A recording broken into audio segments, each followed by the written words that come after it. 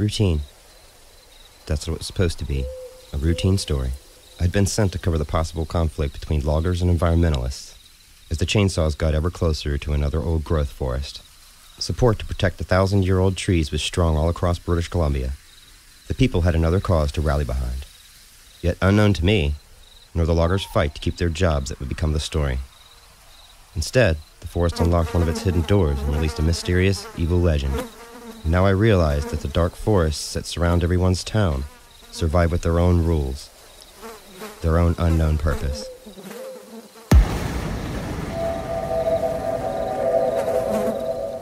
Maybe I'm being a bit melodramatic, trying to give depth and meaning where none exists, but the events of the past few hours affected my life like nothing before.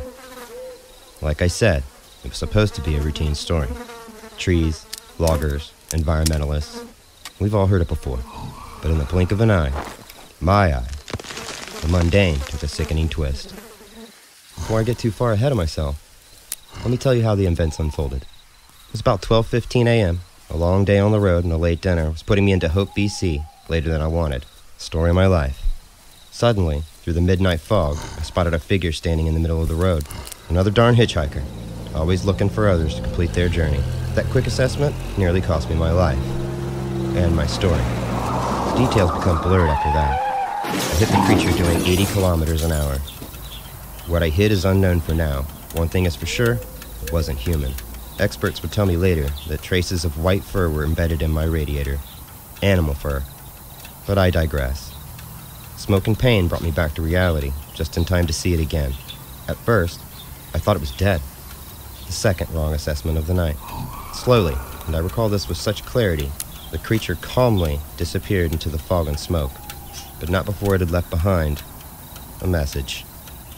What it had left behind was the remains of 11-year-old David Nussel. Naked, decayed, mutilated, almost beyond recognition. The body of this tiny child looked no better than a roadkill. For the first time in my life, I prayed. When the authorities arrived, I could barely give them a complete sentence. They questioned me well into the morning. The first deliberate thing I did, almost upon instinct, was call my editor. I, Anna Brooks, had just set in motion the wheels of hysteria. I later found out that David wasn't the first child missing recently in the valley. Others thought to be runaways were now being speculated upon. Unfortunately, David's parents were the only ones to see the results. David's mother is now in a hospital. The RCMP immediately began the search. Chief Inspector Cron was to be the media's contact. Besides the police, it seemed like every male with a gun also began his search. They were determined not only to kill the Bigfoot, but to totally annihilate it. For the next few days, everything became a target. Paranoia replaced logic. The rules were simple. Anything that moved was shot. The body count of mistaken animals continued to mount. The media exposure soon grew out of hand. Even more frightening was that another young boy had disappeared. Before we had any answers to David Nussel's murder, a whole new set of questions and fears surfaced. What had started as a local Vancouver story about old trees had quickly turned into the news sensation of the year, spread across Canada soon. Combine this with the activists out to protect the senseless slaughter of wildlife, environmentalists still trying to save the trees, loggers, more police, scientists, even more media. You can begin to grasp the utter chaotic state that this Fraser Valley community was now faced with. The tragic death of young David Nussel had been turned into a circus, complete with crowds, lights, and someone to call the ringleader. I kept trying to convince myself that it was my job. If I hadn't started the story, someone else would have come across the young boy's body. I remembered that at the first chance, I had called my editor. I keep repeating, Anna Brooks, you were only doing your job. Let me get this straight. You accidentally, emphasis mine, had a knife up to that dear old lady's throat because she was going to buy it and couldn't read the brand name? Sounds convincing so far.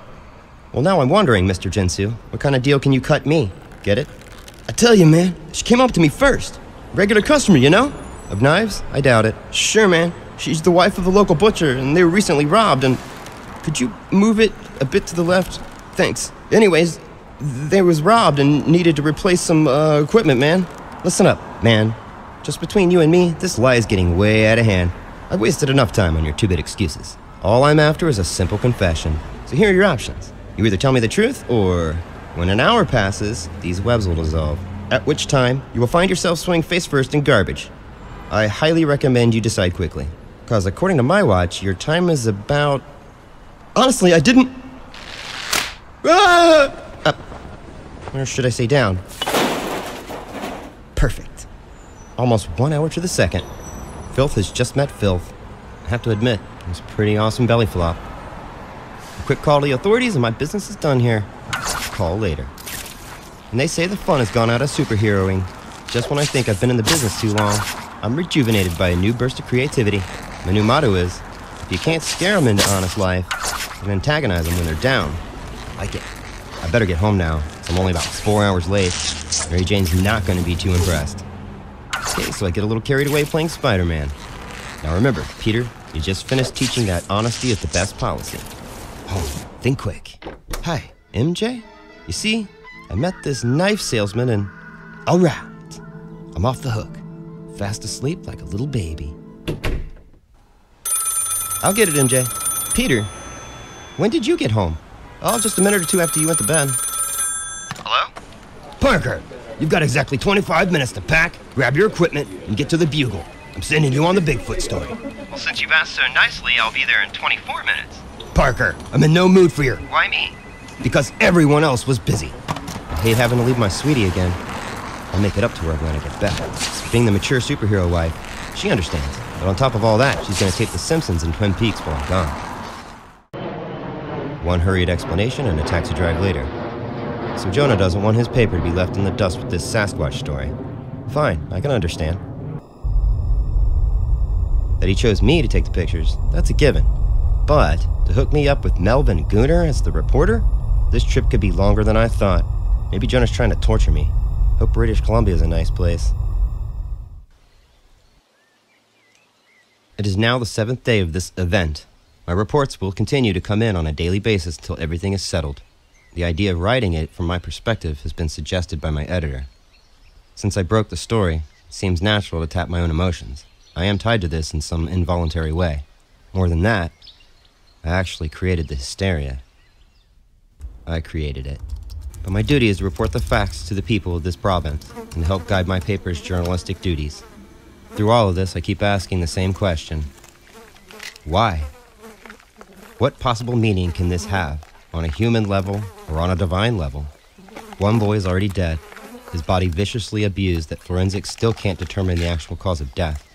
Another boy, Bill Rice, is still missing. Who knows what horrors he's been through? We can only hope that the boy will return home soon. Having lost his way in that forest, and that is just a matter of time, before someone finds him. Safe. On the 8th night, things turn horrific. Well, boys, looks like that sighting the inspector received is just another scared farmer. Better call it a night. Sweet mother of mercy. Mitchell, what is it? God, is that the Rice boy? The dogs are going wild. Keep them back, now! Cripes! What's wrong with them? Inspector, over here, hurry! I think it's the boy. Looks like the report was right. This is Inspector Cron. I want an emergency crew and all available agents over to the Nichols farm. I mean now! And for Christ's sakes, keep the reporters away. Jeez. I can tell by the remaining clothes it's little Billy Rice. Mitchell, get over to his parents' house and move them before the media gets wind of this. Miss Newsell's still in the hospital with her breakdown. The rest of you boys, we gotta get this creature. I'm not talking in 2 weeks. I mean fast. In 24 hours fast. Something evil is out there, and it's our duty to blow its brains out. 2 dead. Anyone who was a skeptic until now has been instantly converted. People have waited long enough. They want results. Most of the citizens have pulled their kids out of school. At night, save for police and media, streets are silent. People are hiding their emotions behind steel. Others arm themselves for war. The situation has gotten completely out of control. The media are not helping matters in the least. Quite the opposite. Part of the boy's limbs were missing. Seems to be the only worthy fact to us. The media. Hello, sweetheart. How's everything? Peter, I was wondering when you'd call. I'm doing fine. Question is how are you? Things as bad as the papers say? Fortunately, they're not good, MJ. Melvin and I are staying in Chilliwack. Everything was booked up in Hope. Yeah, things are pretty hairy right now. I don't know how much longer I'll have to stay. I know, darling. Do what you have to do. I just can't stop thinking about those poor boys' parents. Life isn't supposed to happen like this. No parent should have to see their child die before them. I know. I saw a few medical photos of Billy Rice. I couldn't take it. I left the room and cried. Big, tough guy Spider-Man. You'd think I'd seen everything, but all I could do was cry. It's okay, Peter. We shouldn't ever get used to the horrors in this world. You gonna be okay? Sure. I think I'm gonna step out for some fresh air.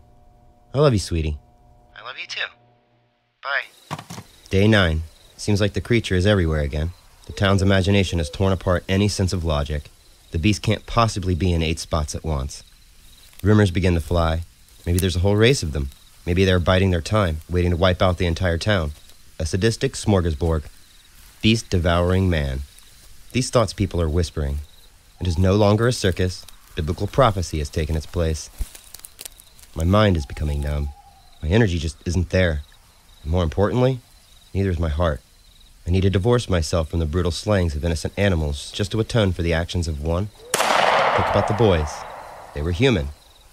These are just animals. Just animals. Things that can't reason. This madness must stop. Things that act irrationally.